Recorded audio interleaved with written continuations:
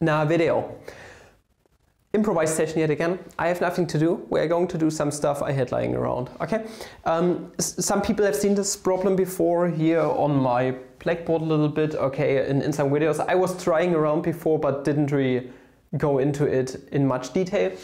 Someone sent this to me via Facebook. It's about this function right here. Okay, we want to find functions that go from the positive and negative integers to the positive and negative integers that satisfy this formula right here. A and B obviously are from the positive and negative integers. I believe it's some competitive problem. I don't know. You will find the details somewhere in the description also. But before we get into the main video, I would like to thank today's sponsor, cAN, created by the same people as HiPDF and PDF Pro. Thanks for sponsoring this video. Here are some details. The wonderful people at Wondershare just now released their new document sign app, SignX, and gave me the chance to try it out as one of the first people. I, as a YouTube business, have a lot of documents to sign and send around, so this really benefits my workflow right now. SignX is a browser-based app that works on both Windows and Mac that basically allows you to centralize the collection of signatures. You upload documents that need to be signed by different parties and send it around in bulks via email.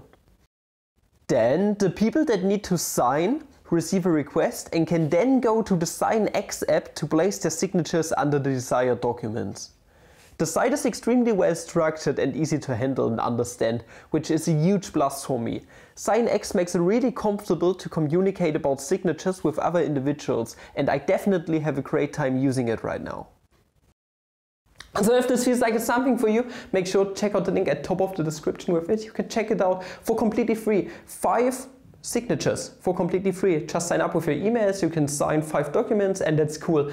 If you want to sign even more documents, okay, if you're a business person for example, then make sure to check out the second link at the top of the description with it. You can get 30% off a premium subscription. So try it out, support the channel this way. And now for the improvised session.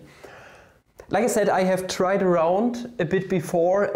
I was just trying before to solve some systems of equations here and there. So yeah, let us give it a shot. So solving systems of equation didn't really go too far. Oh, okay, didn't go too well. But what I thought about is sometimes solutions to this actually correspond to a function being a homomorphism. So if a function is a homomorphism, for example, with respect to the addition, then f of a plus b is the same as f of a plus f of b.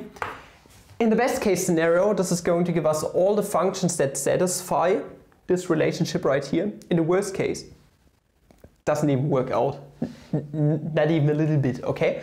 So if we were to make use of this property, and I mean if we were to make use of this, if we suppose that this thing is a homomorphism, this function, then we are going to get 2 f of a. I hope you can see where this comes from. This is f of a plus a. This is the same as f of a plus f of a. Since it's a homomorphism, this is 2 f of a plus 2 f of b being equal to, this is going to give us f of f of a plus f of b, which is the same as f of a plus f of b, okay? Since we are going to have a homomorphism. Okay, does this bring us anywhere? What we can also do is, for simplification purposes, really doesn't matter. Let's say that a is the same as b, okay? A is the same as b,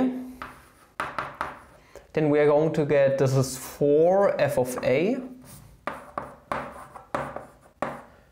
is equal to 2 f of a.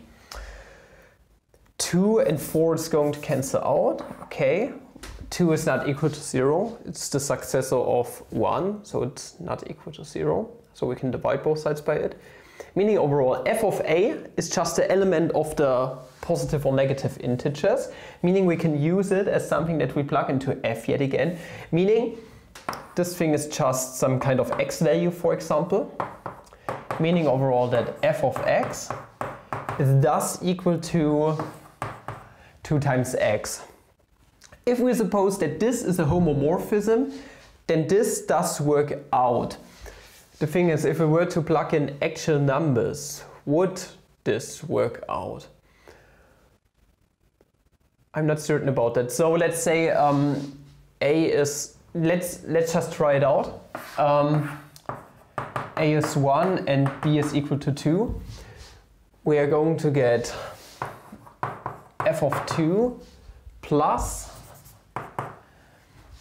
2 f of 2 is equal to f of 3. But f of 3 or f of 2 in general is going to give us, this is just 4, okay, plugging the 2 into here. 4 plus 8 is equal to, this is 12, is equal to, okay, f of 3 is 6. Yeah, and then, okay, this is going to give us 12. F of 3 is going to give us 6. Then f of 6 is 12. Okay, does work out. Does it work out for each and every value? I mean, if we plug in negative integers. I don't believe that if you have a homomorphism that this is already the general solution to this problem. Also, I don't know if there are any not continuous solutions to this problem. So when plugging in numbers into here, letting a be equal to b, we always assume that this function is continuous because we are going to take the limit as b approaches a, for example. Okay, so I don't know if there are solutions that are not continuous. Let's see, we can take a different approach here. Like I said before, I have tried solving stuff before using systems of equations. I mean, it's always a good call if we plug in 0 in some way. Let's just say a is equal to 0. So if this thing is a homomorphism, then this is already the best solution we can get, I believe. Okay, it should be one valid solution, but I don't know if this is the set of all solutions. Basically, this gives us a set of all solutions. Let's say a is equal to 0. Then we are going to get f of 0 plus 2 f of b is equal to f of b. 0 plus b is just b. Same situation as before. F of b is a positive or negative integer. So this is our x value basically. We are going to get f of 0 plus 2x is equal to f of x. Yes. So we have this factor of 2x in here, but this thing is the solution to some kind of initial value problem at 0. I suppose. So what I think is the case here is that our f of x in general looks like this: 2x plus some arbitrary constant c in some way. Okay. So we can plug in any c and that would work out. F of 0, just a solution to an initial value problem in some way. But we have to justify this a bit more that this is the case. So assuming that this is a homomorphism is just a special case as it seems. Can we work more from here?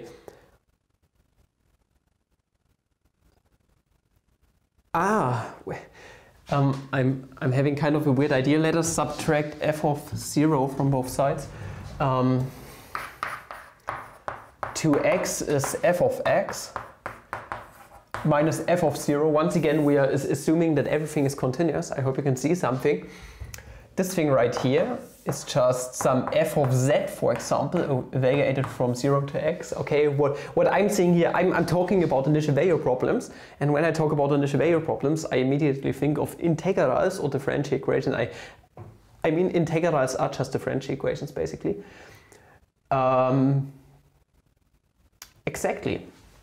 Then this thing right here is just the integral from 0 to x of, well, some f prime of z dz, okay?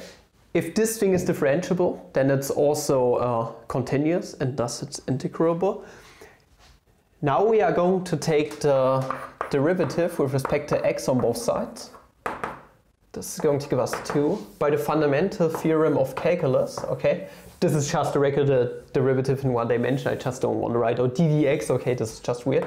So from 0 to x, f prime of z dz. So by the fundamental theorem of calculus, this is going to give us f prime at the spot x, because we are differentiating this. Okay, it's kind of like with the Leibniz rule for integration basically. So this is going to give us f prime of x. Now f prime of x is equal to 2 if we were to integrate both sides indefinitely, okay? F prime of x integrated with respect to x is going to give us f of x, which is just the integral of this thing. So 2x plus some arbitrary constant c. Yes, exactly, Gucci. So my initial thought here was correct. This is probably the function that is generalized. So this is the general solution to this problem. What I'm wondering, so the homomorphism is a special case. What I'm wondering is if we can do fundamental theorem of calculus and integration, then we probably also can do differentiation. Let us go for the difference quotient. At first I'm going to assume x goes to some x plus h, okay, on our equation that we have here. Then f of x plus h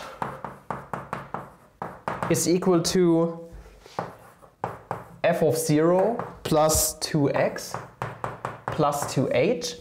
If we were to subtract this equation from this one, we are going to have f of x plus h minus f of x is equal to f naught is a constant. It's going to vanish. 2x is also going to vanish, so we are going to get 2h. Now we are going to assume that our h is not equal to 0. Okay, we want it to be non-zero, meaning we can divide both sides by it. This is going to vanish. Now we have the difference quotient being equal to 2. Now we are going to take the limit as h approaches 0 on both sides. I'm going to denote it by capital L. The limit of a constant is just a constant in itself. And this thing, on the other hand, is simply the derivative of our f.